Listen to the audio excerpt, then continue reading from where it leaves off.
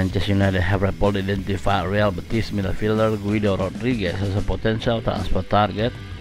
During the summer, Rodriguez was heavily linked with their move away from Estadio Benito Villamarín due to having a year remaining on his contract. Instead, the Argentina international stay at the La Liga outfit, remaining as a key player in a club that currently sits 6th in the place in the standings. The 29-year-old has only featured in one game as a result of suspension, and Betis seem highly likely to try the negotiation fresh term before the end of the year.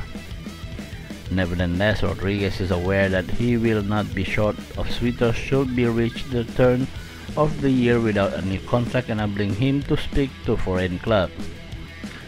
Back in August, Rodriguez insisted that he and his family are happy at Betis and would likely to stay, providing that a positive result can be found on certain things in contract negotiation. With no renewal having been forthcoming through, his future remains up in the air, opening the door to higher-profile clubs expressing an interest. According to Estadio Deportivo, Manchester United are giving consideration to putting forward on a proposal in January. The report claimed that the head coach Erik ten Hag is eager to sign Rodriguez at the earliest opportunity in bid to help keep United in contention for Champions League qualification.